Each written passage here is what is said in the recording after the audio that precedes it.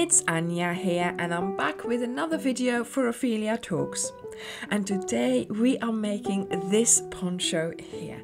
Now I've called it the summer poncho because it's a fairly easy design, but it's very effective when you wear it, especially in the summer. During the day as a cardigan, you can wear it as a beach cover-up, and during the evening if it cools down a bit. It's the perfect summer poncho to take with you on holiday. The best thing about this poncho is that it is only made with 2 balls of yarn, and that includes the tassels. Not only will the tassels add length, they will also open up the weave of the fabric that we are creating for a stunning look. Let me show you what you need.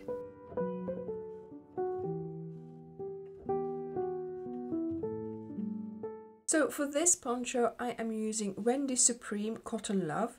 It's a DK yarn and I have used 2 balls of it.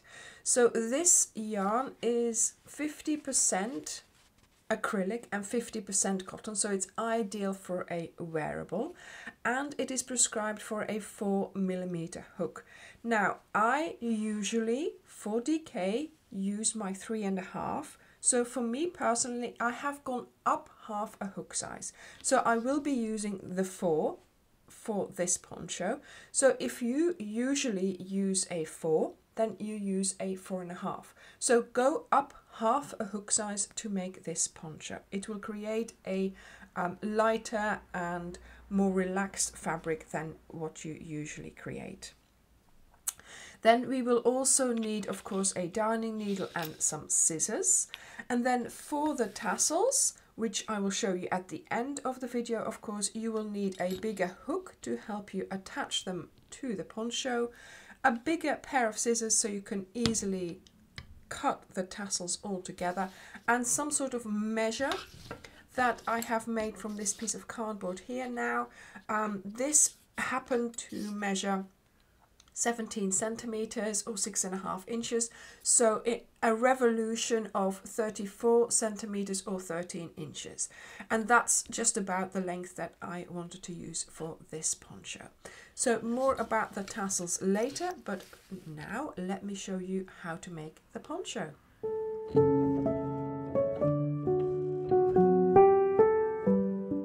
We have all the colors of this yarn on our website, so do go and check it out.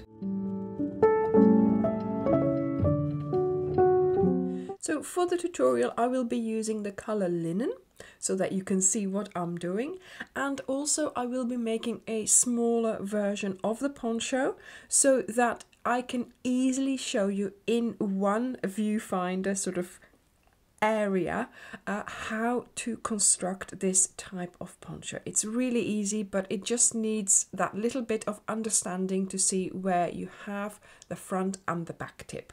So let's get started. So we are going to be making a chain, and this chain has got to have a certain multiple. Now the stitch itself, the multiple for the stitch itself is 4, but if we want to make this neck opening larger or smaller, you have to take away with 8 or add 8. So 2 clusters each time, because of course we are working with 2 sides of the poncho.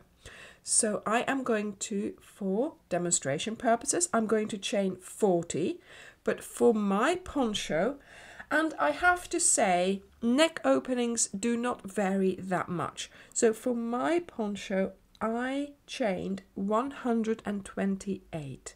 So today I am going to be chaining 40. So let me show you. 1, 2, 3, 4, 5, 6, 7, 8, 9, 10.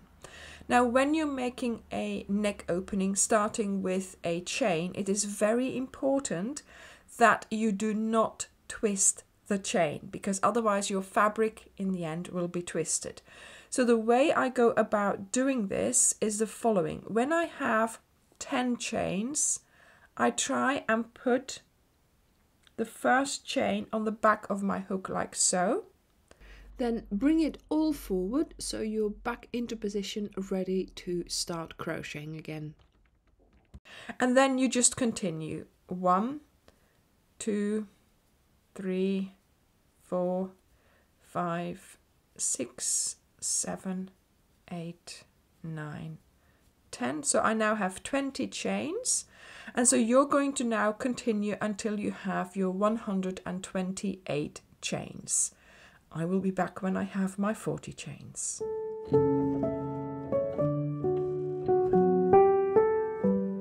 I now have my 40 chains, and as you will have your 128, it will be harder to see. But for me, I can tell that my chain is not twisted. Okay, so that is very important. We've done this little trick here so it will not twist. And what we do now is we take this loop and we pull it through the chain that's on our hook at the back. There we go. And we have closed our chain and we have not twisted our chain here. So this is very important because, like I said, it will bring you into trouble later on. So now we are going to get started straight away by doing the tip. So to create a tip, we are going to do the following. So first of all, of course, because we are down on the level of our chain, we need to do 2 chains, and these 2 chains will count as the first double crochet of our cluster for our tip. So we just need to add another double crochet into that same stitch where that chain is coming out of. There we go, to make our first cluster.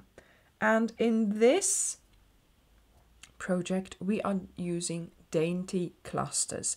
And you know, on the channel, we call 2 double crochets in the same location a dainty cluster. So really, the whole poncho is built with dainty clusters. So for the corner, we do a dainty cluster. Of course, the first one is made up of 2 chains and a double crochet. Then we are going to do 3 chains, 1, 2 and 3, and then another dainty cluster in that same location here where you placed that previous double crochet. And it's a little bit fiddly, of course, to start with, but it's okay. There we go. So that's my 2 double crochets. So this here now is my first tip. Now we are going to create a side, another tip and a side. Now don't worry about what this looks like here. We will sort that out in a moment. Now, if you have done your 128 chains, you are now going to make 15 clusters. So in a moment, you will repeat what I'm going to repeating 15 times. Myself, on the other hand, in my sampler here, I am going to be repeating it 4 times. So what we are doing is we are chaining 3, 1, 2, and 3. Then we skip 3, 1, 2, and 3. And in the 4th one, we are going to place a dainty cluster. And a dainty cluster, of course, is 2 double crochets. There we go. Chain 3, 1, 2, 3. Skip 3, 1, 2, 3. Into the 4th one for a dainty cluster. So 2 double crochets. And you will have to do 15 of these clusters. So 1, 2, and another 13. Okay, I am going to do another 2. 1, 2, and 3. 1, 2, 3 into the 4th for my dainty cluster.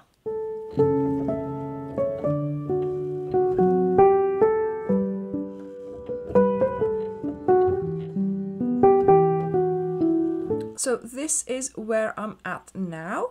Now I'm going to do a chain 3, skip 3, 1, 2, 3, and this one here I am going to do as a corner, so, or a tip.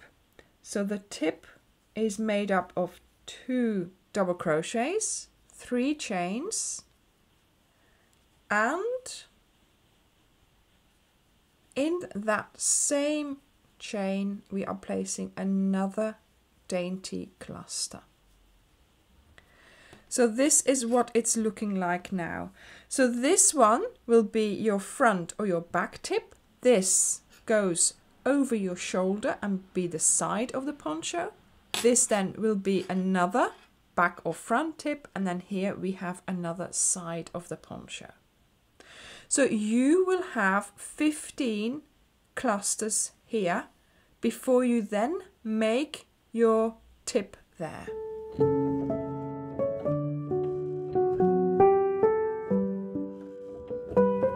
So when you start your next side, do your chains, and then here make sure you don't miss this one as being your first chain. So 1, 2, 3 chains and into the 4th one for your first dainty cluster, because of course we've placed a lot of stitches here, so this one might have become a little bit smaller. So there we go, and off we go again, doing our 3 chains, skipping 3, placing our dainty cluster into the 4th one.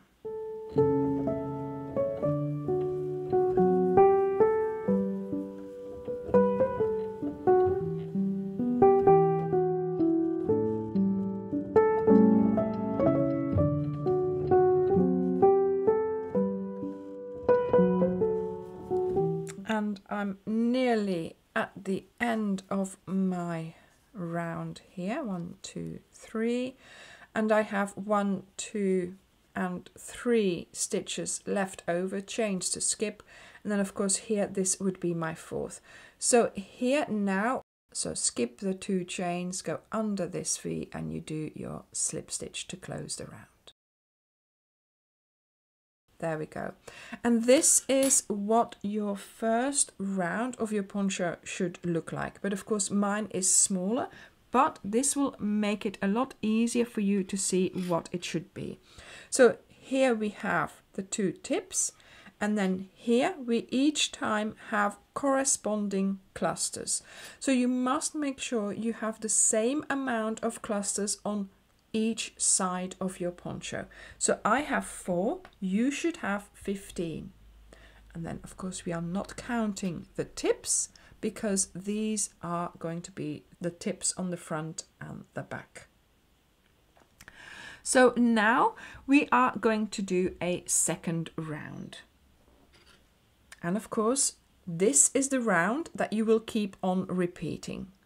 So we ended in the wrong location, so I do a slip stitch to get to a better location. Again, that's the wrong location, so you do another slip stitch. So 2 slip stitches to bring you to the corner or the tip chain space.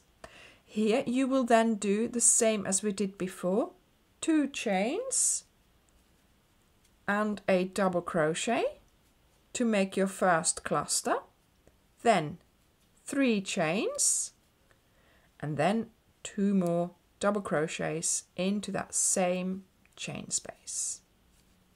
So this is the start of your round. This you will keep on repeating throughout the poncho. Then you're going to do 3 chains, 1, 2, 3, and you go to the next chain 3 space there, and you're going to place a dainty cluster in there. Voila. Chain 3, 1, 2, 3, dainty cluster in the next chain space. And this is as simple as that. So all you will be doing is chain 3, 2 double crochets around the chain 3 space.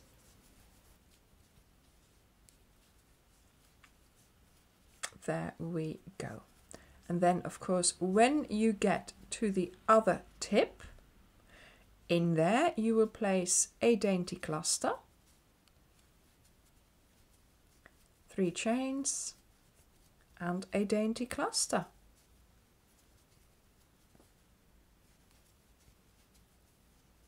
Voila! So really you're creating quite big holes, but that's the beauty of this poncho. There we go. And of course you'll come back on this side exactly the same, chain 3, and you place a dainty cluster made up of 2 double crochets around the chain 3 space. And your sides, your rounds will get longer and longer depending on, of course, how many times you are repeating these. Depending on how many rounds you do, the bigger your poncho will be. So try it on and make sure it is the length and the size that you want it to be. One more here, and I will be able to close my round. So 1, 2, 3.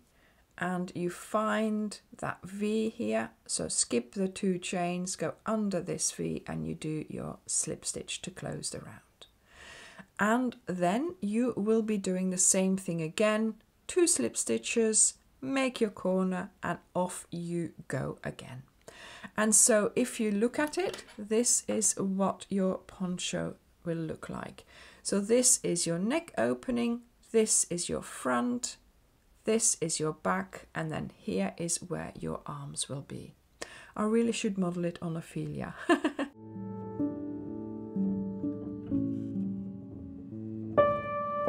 So this is where it looked a little bit funny when we started, remember? But that has sorted itself out. So if you sew this end in, make sure you do it really well so things here are very well attached. So that's sorted out. But there could be another possible problem with this poncho.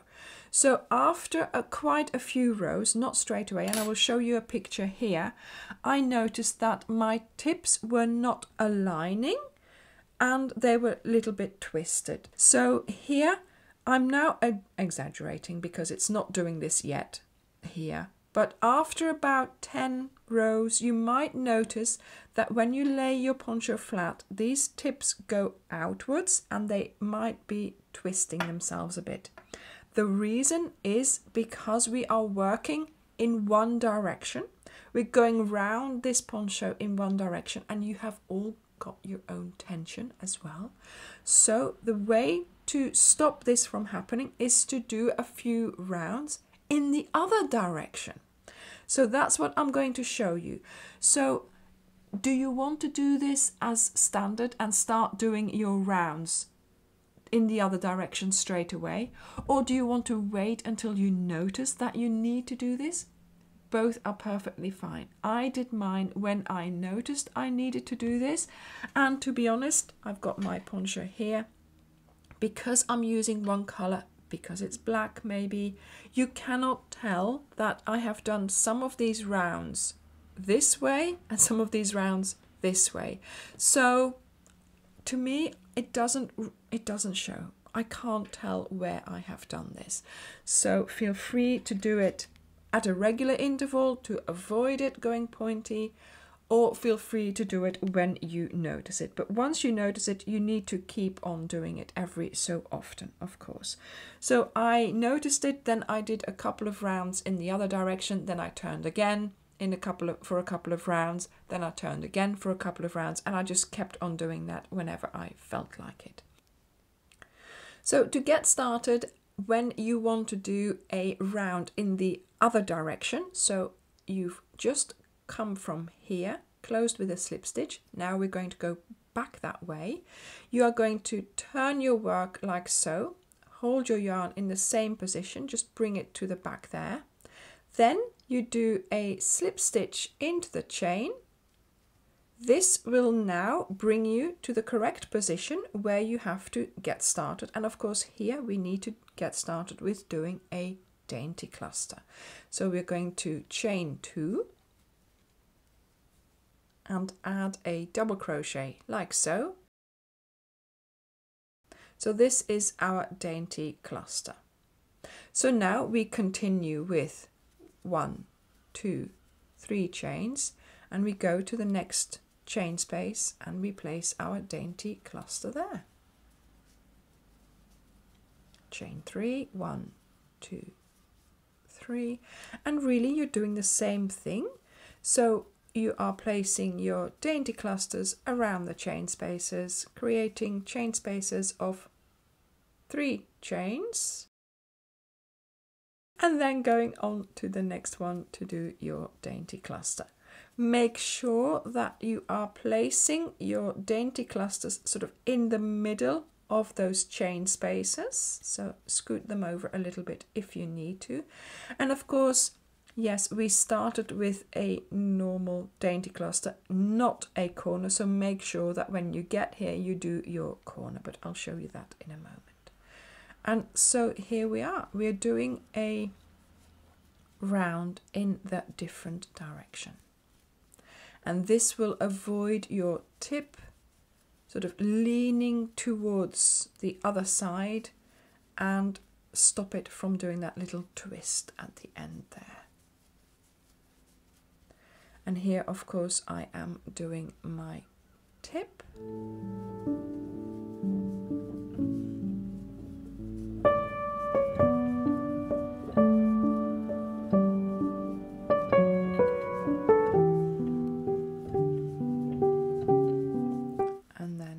Chain 3, and I continue on the other side.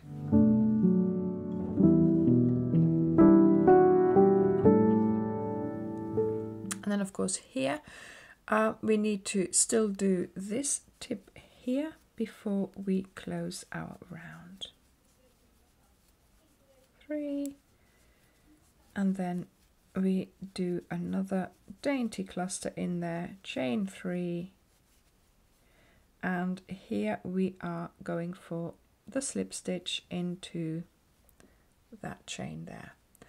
And now of course we are no longer near that corner here to get started, but you can do exactly the same thing and start here. So do your slip stitch into this chain,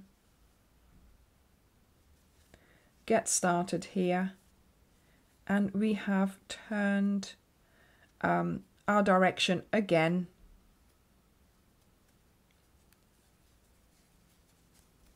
And so you can just keep going like this, twisting and turning each time if you so need to avoid your poncho, the tips getting twisted. So good luck. And let me show you how big I made mine.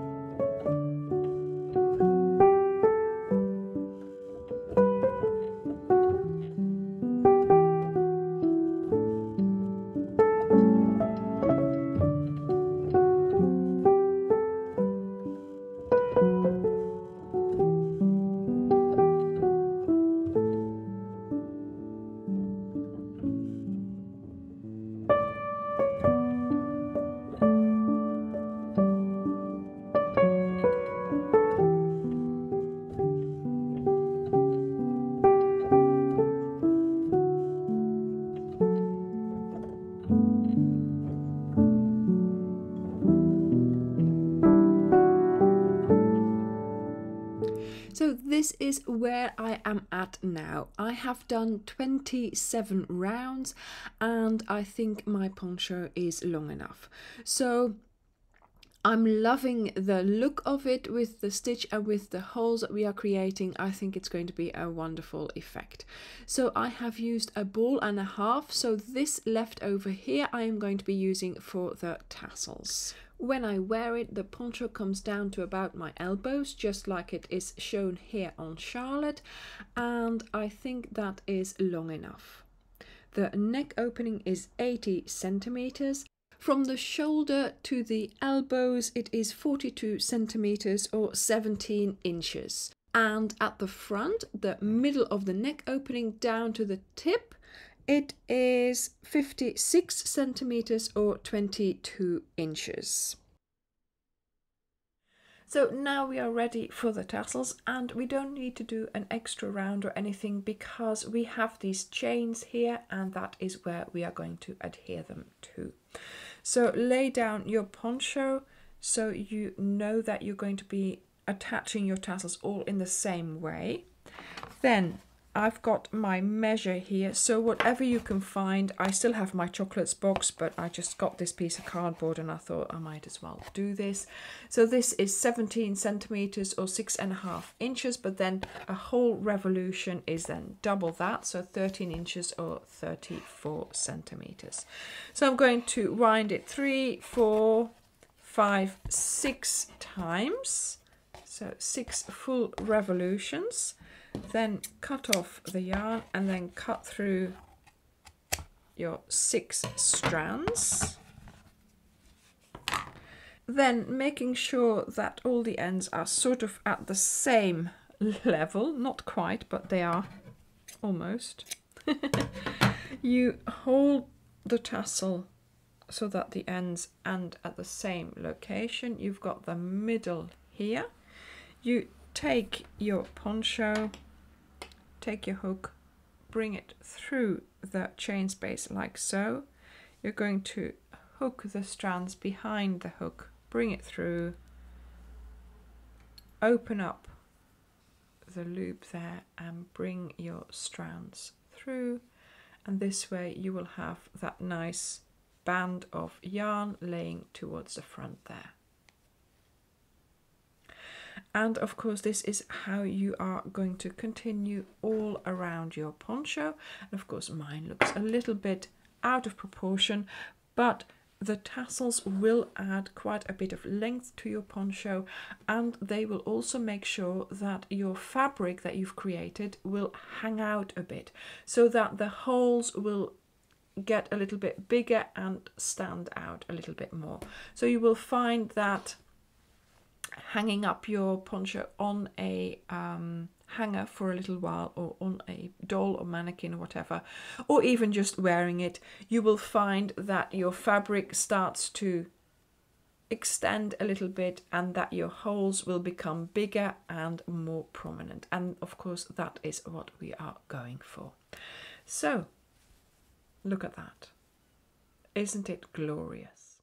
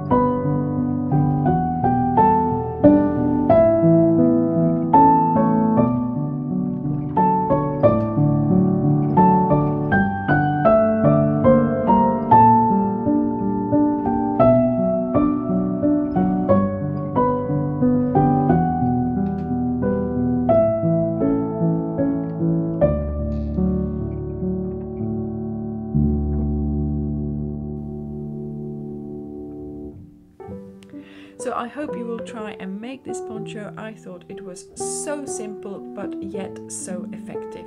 Thank you very much for watching, and I will see you in the next video.